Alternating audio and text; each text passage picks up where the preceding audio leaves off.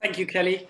Yeah, so today's talk is mainly intended as a brief overview of all kinds of development that has happened that has now led to the fourth main release of RELION. And there might be follow-up talks by individuals who go in depth in some of the methods development. So if you do follow me on Twitter, you might notice that sometimes I rant about how open software accelerates science. We feel quite strongly that the cryo-EM field, one reason why it has been allowed to grow that quickly and successfully in the past half or 1 decade or so is because of open software packages that have traditionally been developed in the field, which allow everybody to build on each other's progress. And with increasing commercialization in the field, we feel it's important that this is protected. So hence my ranting on Twitter. Let me start with introducing to you perhaps you know all of them, the RELION team here at the LMB. So many of you, of course, have interacted with Takanori, who keeps track of lots of questions for users and gives lots of feedback and help with different people in the lab and worldwide. And he's also been very helpful in developing all kinds of things around movie processing, in particular also the EER format that was recently developed. Dari is a postdoc who during his PhD did GPU acceleration in Erik Lindahl's group. And I'll speak about his work on 2D classification algorithms today. Lee is a PhD student who's now writing up, and I'll speak about her work on automated class selection. Kiraj is a PhD student who will start in October, but he's already a member of our team because he's kind of volunteered as a summer student and still continuing in that aspect now. So Joaquin Oton, or Kino, is a member of the BRICS group, and together with John Briggs and also with Jasenko Zivanov, who was a member of my group, and is now with Henning Stahlberg in Basel, have been working on new algorithms for subtomogram averaging, which I will speak about today as well. And then Johannes Schwab is a postdoc who has only recently joined, and he will work on deep learning convolutional neural networks to describe flexibility and motion in cryo-EM datasets. Now we continue collaboration with Erik Lindahl's group, and also recently we've engaged in a more tighter collaboration with the CCP-EM team, and I'll briefly refer to that at the end as well. Good. A new version of RELION means a new color of the buttons, and that's perhaps the most important part of my talk today.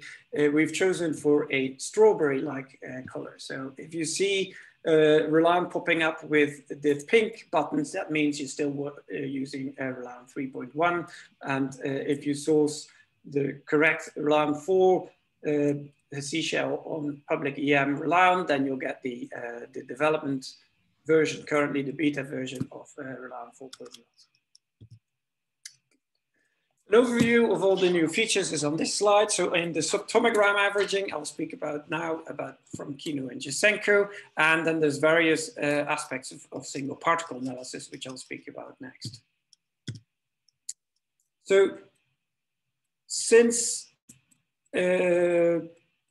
worked together with Tanmay Bharat in Jan Lewis' group, we've been doing subtomogram averaging in RELION in a more kind of traditional subtomogram averaging way, where you line tilt series, you reconstruct 3-dimensional large tomograms, and then you extract cubed boxes, which are called these subtomograms, which you then align and average together.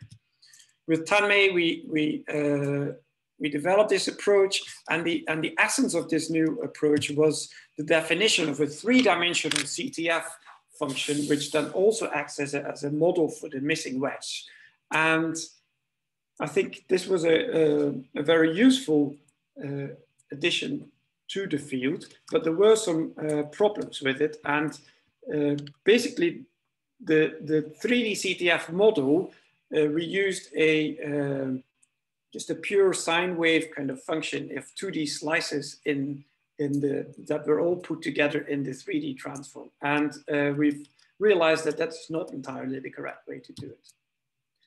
Some of the problems are that there is no sound statistical assumption that we can make about the signal in the 3D subtomogram voxels. And that boils down to the real problem that the actual experimental data are in the 2D tilt series images. There are no 3D subtomograms experimentally. If you want to have sound statistical models about the experimental images, you have to go back to the 2D images in the tilt series. And one related problem to that is that in order to go from the 2D tilt series images to the 3D tomograms and hence the subtomograms, you have to do some sort of tomographic reconstruction algorithm, and the effects of that algorithm on the signal transfer into the 3D subtomograms was ignored in the previous approach. And then a kind of a practical problem as well is that these original tomograms are often very large and unwieldy. Now, the idea here is to use a concept of pseudo-subtomograms. So we're going to use more or less the same RELION refined code that we'd written before in the work together with Tanmay for doing 3D subtomogram averaging. So we don't have to completely rewrite the RELION refined program, but we're going to now place the two-dimensional Fourier transforms of areas of the tilt series images into a hypothetical 3D Fourier space, which no longer aims to approximate a true three-dimensional density. So whereas the tomogram that we previously reconstructed and the subtomograms that we cut out from there did aim to have true 3D density approximations, for the pseudo subtomograms, we've kind of let go of that idea. And we just reconstruct these abstract 3D pseudo subtomograms for each particle, but looking at them is not very useful, and they no longer then aim to be this approximation of the 3D density. But we just use them as a trick to reuse the code that already was there in RELION for the 3D refinement. And we do that in a way that we now formulate the problem as if we were using almost, because it's not entirely true, almost as if we were using all the individual 2D Fourier slices from the relevant areas for each subtomogram in the tilt series images. Now, one thing that you cannot do then is, because in the 3D Fourier space around the tilt axis, all the 2D Fourier slices from the individual images will overlap. So along the tilt axis here, or here in this long direction, you'll have a summation of the individual 2D Fourier components from all the tilt series images. And therefore, if you want to use the sum of these images to get and still have some sort of sound approximation to the noise model in the individual experimental images, you need to keep track how often each voxel in the 3D pseudo subtomograms is measured or summed together, and that's what we call the multiplicity. And by keeping track of the multiplicity, so this will depend on the geometric kind of the design of your tilt series, of your angles and the range and how often you sample these, etc. But we take this into account together with the three-dimensional, well, this kind of gets taken into account in our three-dimensional CTF model. So this together then allows us to approximate a plausible statistical model back to the original noise in the 2D tilt series images. And then, but still be able to use existing methods in RELION for the refinement, the classification, symmetry expansion, multibody, etc. And after you've done this existing methods for the refinement, you can then reconstruct your 3D average subtomogram, your 3D subtomogram average map, again by going back to the original 2D tilt series images. And So the modifications to RELION refine to be able to do this and to deal with this three-dimensional CTF model, which also now takes into account the effects of the 3D reconstruction algorithm. That work was done by Kino, and then together also with Jasenko Zivanov, who then wrote his, he kind of adapted his algorithms for the Bayesian polishing and the CTF refinement that he'd previously written for single particle analysis to now work with these kind of pseudo subtomogram images. And that means you can now, if you've reconstructed this 3D average from all the pseudo subtomograms, you can use this improved 3D reference to do a realignment of the tilt series parameters kind of rigidly or non-rigidly to account for beam-induced motion during the tilt series acquisition. And you can also use these algorithms for CTF refinement to optimize the defoci, but even things like trefoil and tetrafoil if the resolution of your average is high enough. So all of this has been implemented in a pipeline which now looks very much like the single particle pipeline. So if you, in RELION 4, if you do RELION minus tomo, you get a separate tomography GUI which has some of the job types that people are familiar with from a single particle, like initial model generation, classification, auto-refine, multi-body, etc.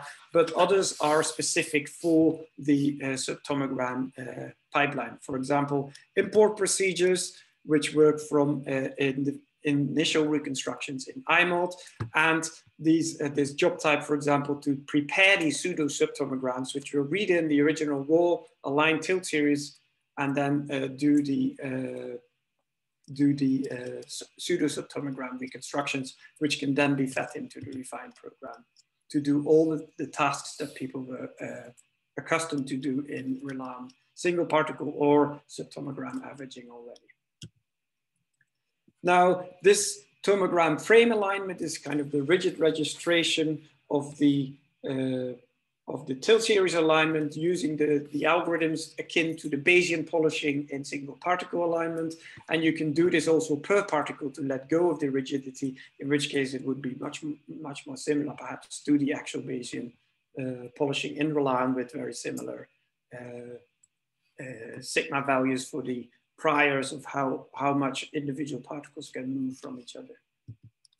CTF refinement, again, akin to the one in the single particle analysis, and most useful for now is actually to be able to refine the focus values for the individual pseudo subtomograms. But you can do odd and even aberrations to higher orders as much as the data that you have at hand would allow. Currently, only I think apoferritin data from Dmitry Tigonov's M paper is actually shown to have a significant benefits from these higher order aberration refinements.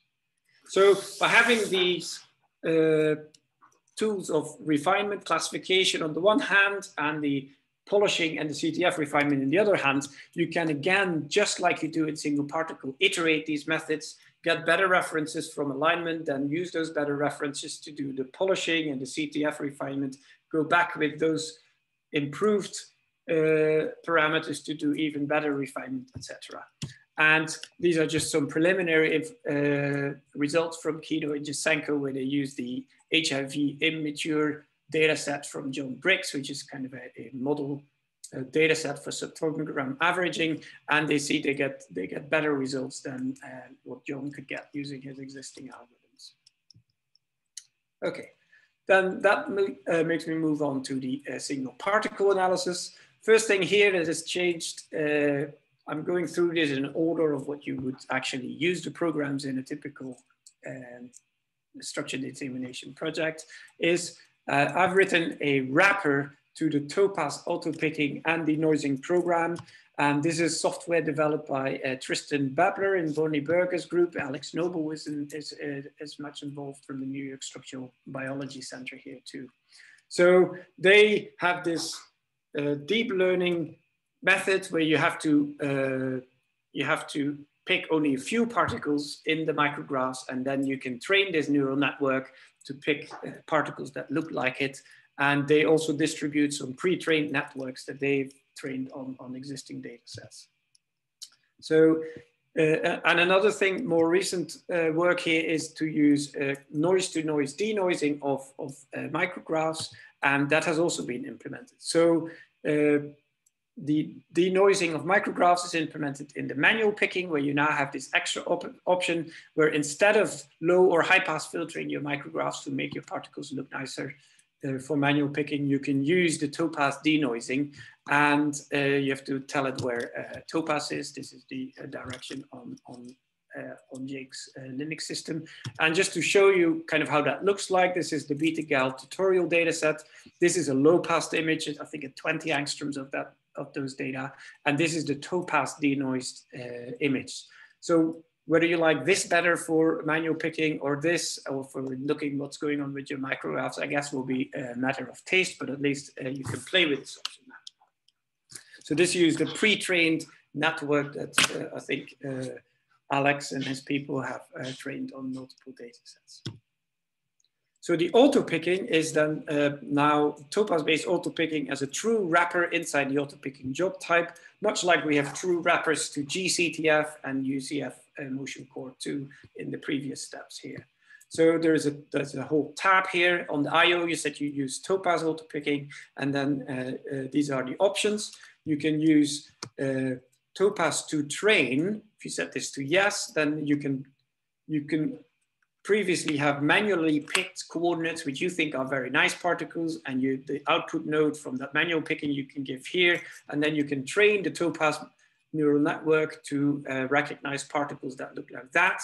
Or, and I'll show you an example later for the beta-gal, you could run 2D classifications on a log picked or kind of other kind of automated picking, and then you could select all the good particles from 2D class averages, and then, for example, retrain topaz on the selected set of particles and get your network that way.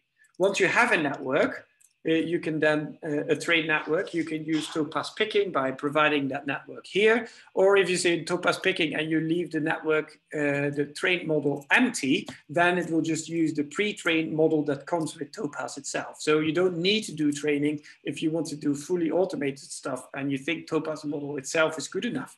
You could just go straight to topaz picking and not use any model. Again, many options here, and I guess it will depend on the projects at hand, which ones work best, and people can just play with this. Just to show you the results for the beta-gal tutorial, this is the results of the standard default settings that are recommended in the tutorial for Laplacian of Gaussian picking, basically blob-based picking. So you'll see you get these false positive in high contrasty features.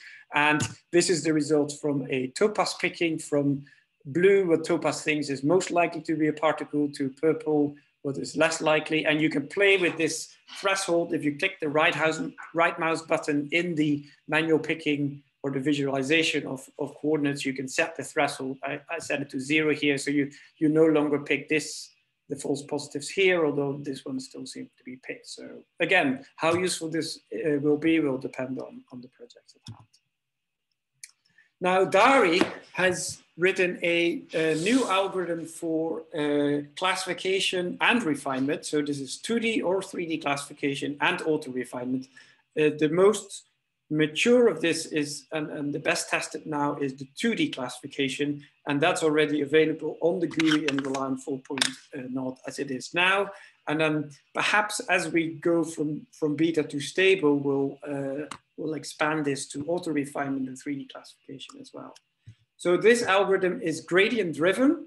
So it depends on an online estimation of current noise levels. And for those of you who are familiar with these optimization algorithms from deep learning, it's basically similar to the Adam algorithm as compared to stochastic gradient descent optimization.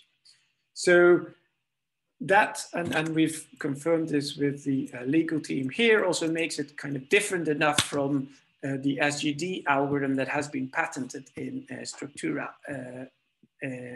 owned patents. So we hope, whereas there was all kind of disclaimers in the RELION 3.2 code for usage by commercial users, they had to deactivate certain options. We think we can get rid of that for the next stable release of RELION 4. Now, one thing that's not clear on the GUI yet, we may need to change this still, is that you run this not with the standard 25 iterations that people would run normal 2D classification with, but now you run 50 to 100. But each iteration is a much smaller subset of the particles. So this starts, depending on how big your data set is, it starts with only a few hundred or thousand particles, and then only the very last iteration will pass over the entire data set. And that makes this algorithm a lot faster than the existing expectation maximization algorithm in RELION, especially if you have many particles. So I think for me, the most striking example there was during the first coronavirus lockdown, when Katerina from Chris Russell's lab was doing the RNA polymerase, and they collected for 2 weeks at the West Cambridge site and had, I don't know, 10 or 15 million particles. Dari did a 2D classification job, which gave better results than the EM algorithm in only 3 or 4 hours on one of our GPU nodes, whereas the EM algorithm with that many particles would have run for more than a week, I think. So if the data sets are not 10 million, but say 100 or 200 or 300,000 particles, still the speed ups are very, very important, almost an order of magnitude in some cases. So just to show you in the results, this is one data set from Empire. It's Aldelace, I think 200 kV, probably from Gabe Lander's lab. And this is the result from the EM algorithm. You typically see that quite a few classes become empty, and that's something that Dari's also worked on. That no longer happens. And perhaps as a result of that, or because of the gradient-driven algorithm, not entirely sure, you now get much more different useful classes. So you get better separation into distinct classes, and no longer you get any, you typically don't get any or many of these empty classes. So what we hope is for single particles, the new 2D classification will be a real advance, which works a lot faster, but actually gives you better classes to look at. Good. Then Lee and Dari and myself, we've also been working on this automated 2D class selection, because this is in the RELION 3, up to RELION 3 is kind of the most user-intensive part of it. The user has to make a decision which 2D classes are good and which ones are bad, and to then select good particles to bring forward to 3D refinement. Now, if you want to do all these things fully automated, and I understand that more people would like to do that, then these kind of decisions would be stand in the way of processing your data without human intervention. So that was kind of the motivation of this project. So what Lee came up with in the end is to have a combined approach where we use both features, and there's a total of 24 features, and these include data that are not present in the 2D images themselves, like RELION's estimates of the accuracy of rotation, translation, what RELION thinks is the resolution of an image, how many particles have actually contributed to this 2D class average, etc. So these are data that are really complementary to the actual 2D class average images themselves, but also some features that we calculate from the images themselves. So these are intrinsically part of the image, but we still find that auto-masking images into protein and solvent areas and look at moments of density around in a ring at the outside of the particle are all useful information to express into features, because these are the kind of things we really care for in images. So we can combine that with a more standard convolutional neural network and then concatenate at the final layer all these the output from the neural network with the features, and then do fully connected to predict one class score for a 2D class average image together with the features that came from the RELION optimizer star files. Now, Lee actually looked at about, well, probably more than this, but in the end, 15,000 more or less 2D class average images manually. These were collected over more or less 3 years at the LMB. So you had this pop-up option in RELION, which was introduced quite a while ago. Do you want to save these 2D class images to help us train our algorithms? If you did so, thank you very much. This was very useful for Lee's project. And Lee looked at all of them and gave them all a score ranging, this is a continuous score, ranging from 0 very bad class averages to 1 very, very good one. So ones here would be beautiful 2D class average images of ribosomes or spliceomes with lots of details in them. And 0 would be the very bad images of very small classes that RELION would spit out for many projects as well. So this has been implemented in the subset selection job type, where under class options, you can now say automatically select 2D classes. You just say this to yes. So on the IO, you provide the model or the optimizer star file. And then you just have to provide a threshold for the auto selection. And the higher the threshold, the more picky you will be. So 0.5 is kind of average. If you at early stages of processing and you still want to not throw away too much, you might drop this down to 0.35 or something. And then you just have, you need a Python executable with certain libraries like Torch and NumPy, and the one in Topaz, which we now have anyway, seems to work fine. So this can be inserted here. And then just to show you again, results for the BTGAL tutorial data set. These are now with the predicted score from Lee's program here in the white number. So this is called a pretty good 2D class averages. And then it's sorted so they could become ever worse. And if you would have used the 0.5 criterion, then you would have taken these up to here. If you would have set this to 0.35, like I said, then you would have taken up to here. So where you want to make the cut is still a user-defined variable. But hopefully you'll agree that more or less this kind of ranking makes sense. Cool. Then one of the last new features is the improved schedules and on-the-fly processing, which is something I did myself. So there's a new RELION.py GUI where you can automatically do motion correction, CTF estimation, extraction of particles, auto-picking, 2D classification, and if you want even 3D refinement, either giving a reference or calculating one de novo. So you just have to give all the parameters that you need for this. So what's the symmetry? How big is your particle? Based on this, you get suggestions how big your box could be, but you can change these values and do something else. And then inside it will do picking, and you can do these automated 2D selections based on Lee's score. So it will run 2 schedules.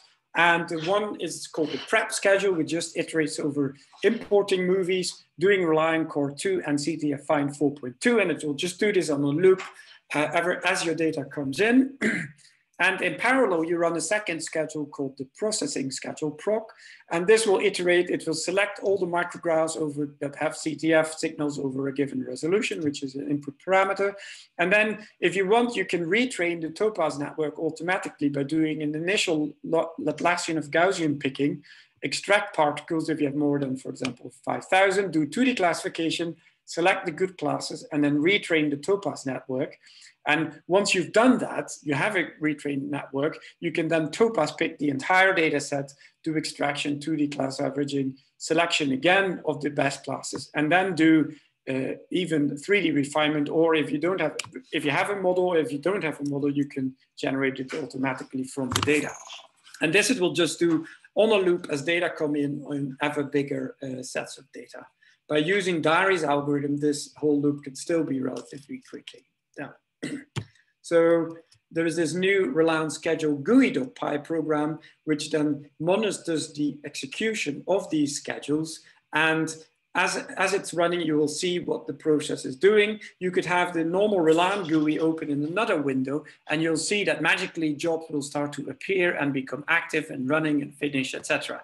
And this scheduling is a kind of underlying motor that runs all of that. And you can stop these processes here. You could then change some of the parameters of the jobs and then restart it again. And then the GUIs and the scheduler system is smart enough to kind of realize which jobs you've changed parameters on and which jobs depend on those. And those will then all be rerun. But jobs that you haven't touched and where parameters hadn't changed will just continue to run like they were. So hopefully this will be a useful way to process your data on the fly.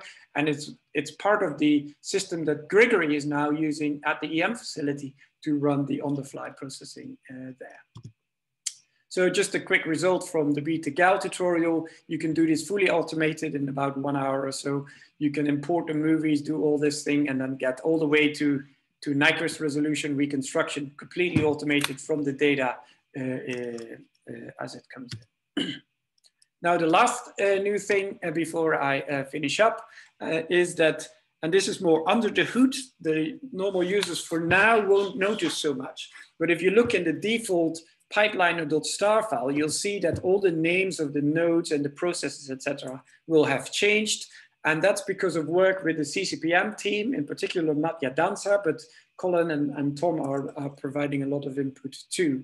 And the idea here is that the CCPM software project will actually adopt the RELION pipeliner approach with the corresponding star files to have a CCPM pipeliner, which will be much wider. It will not only include RELION jobs, but also all the follow-up jobs of doing atomic model building and refinement in Qt and RAFMAC and all the other programs that are part of the CCPM suite.